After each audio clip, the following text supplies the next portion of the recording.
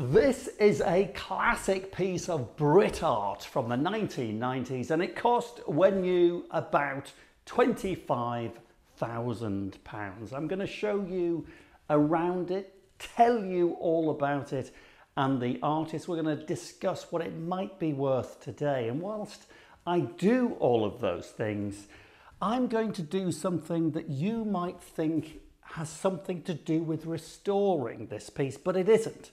What I'm going to do is exactly what the artist in the 1990s intended future owners of this piece to do. So get ready.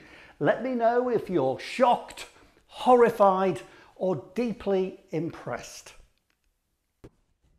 Okay, this is going to get messy, so I've got to make some space and make sure I don't ruin everything else around this piece of art. Preparation is everything. Right, while I get ready to literally start throwing red ink all over the place, let me tell you about the piece and the artist. What you're looking at here is an original Abigail Lane. Abigail Lane, English artist, born in 1967. Now, she was one of the first exhibiting artists with Damien Hirst at his free show in 1988. They all became known, you might remember, as the YBA group, standing for Young British Artists. Remember Tracey, Emin, Damien Hirst? Well, they were the best known, but Abigail Lane was there as well.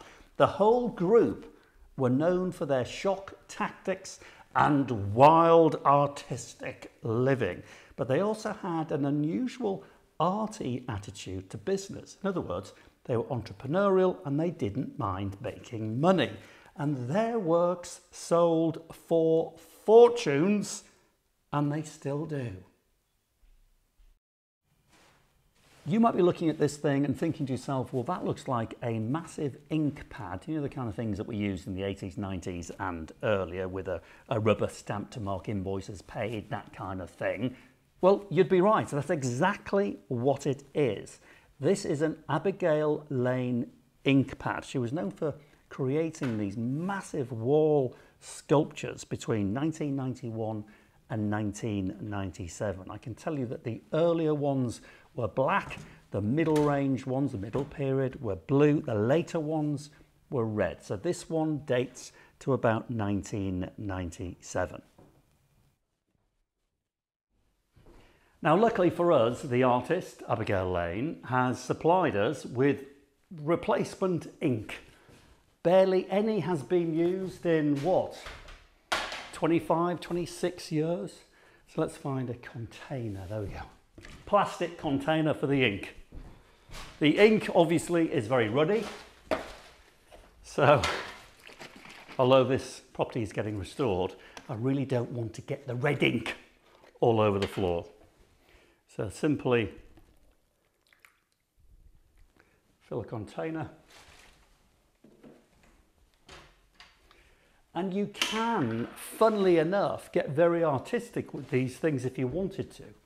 I am going to re-ink it completely, but I'll give you an idea of the kind of thing that you can do if you like. This is a changing piece of contemporary art. And if you don't believe me, believe Abigail Lane herself, because that's how she always described these oversized ink pads, as always unfinished pieces of sculpture or art. You can do what you like with these things, and let me tell you, and I'm going to get to it, I promise you, the YBA group did not do that. These were real party pieces. Just think about it. What could you do with an ink pad? Think of impressions, etc. Let your mind run wild. They did.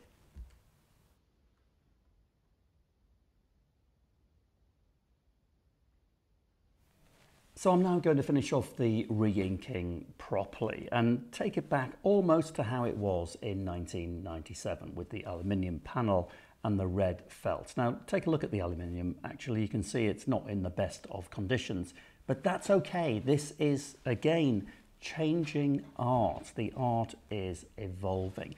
You could clean that if you wanted to. I'm not going to.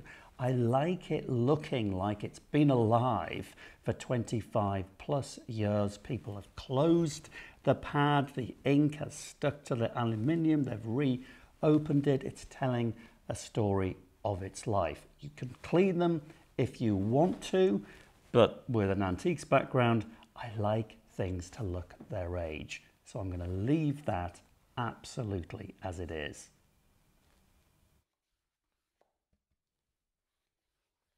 And what about the construction of an Abigail Lane original ink pad? Well, take a look. You've got felt, the red felt. You've got aluminium, the lid, which is nice and light and can be closed. In fact, these things can be displayed closed if you want to. I've seen them before in exhibitions, displayed closed. So the aluminium is quite light, but the whole thing put together is incredibly heavy because it's mounted with MDF. So luckily, Abigail Lane in the 90s provided not just the red ink, but big metal brackets and even the screws to fit these things on the wall. But if you're going to buy an Abigail Lane ink pad, for goodness sake, make sure it's well and truly fitted because they are monstrously heavy.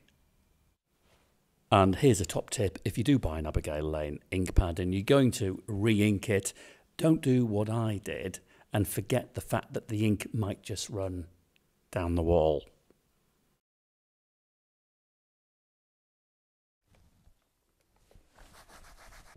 Always remember, if you buy an Abigail Lane ink pad and you're going to recolour it, factor in a little bit of domestic redecoration. It's all worth it. Right, almost there. A quick tidy up, and then we'll talk about value in today's market. But before I do that, I'm going to show you what the YBA, the Young British Artists, used to do with these ink pads at their wild parties. Think ink impressions, think body parts. So the obvious example would be, of course, a handprint, but you could imagine what other things were imprinted against these ink pads. So there you have it. Hand, nice and wet. And create a new piece of art, one off, like so. Then you get all your friends to do exactly the same.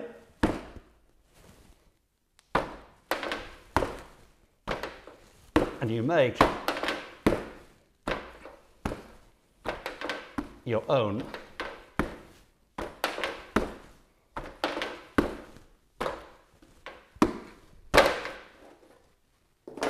couple more.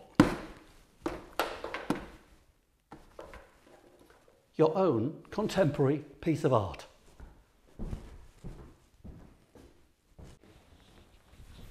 So here is the big question then. What is an Abigail Lane genuine ink pad worth in today's market? Well, I can tell you that Abigail Lane pieces haven't done quite as well in recent times as, say, Tracey Emin and her bed for £2.5 million, or a Damien Hirst shark in a tank at £7 million. I'm a fan of both their work, but completely out of my price bracket. So you can buy then an original Abigail Lane. Well, look online, find these things, the ink pads, on Christie's, Bonham, Sotheby's auction result sites, ranging between £4,000 to £8,000. This one priced at £5,000. Let me know, what do you think about that? Cheerio.